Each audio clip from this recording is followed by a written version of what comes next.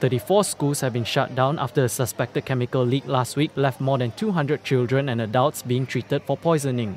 44 people have been hospitalized, 6 of which are under intensive care.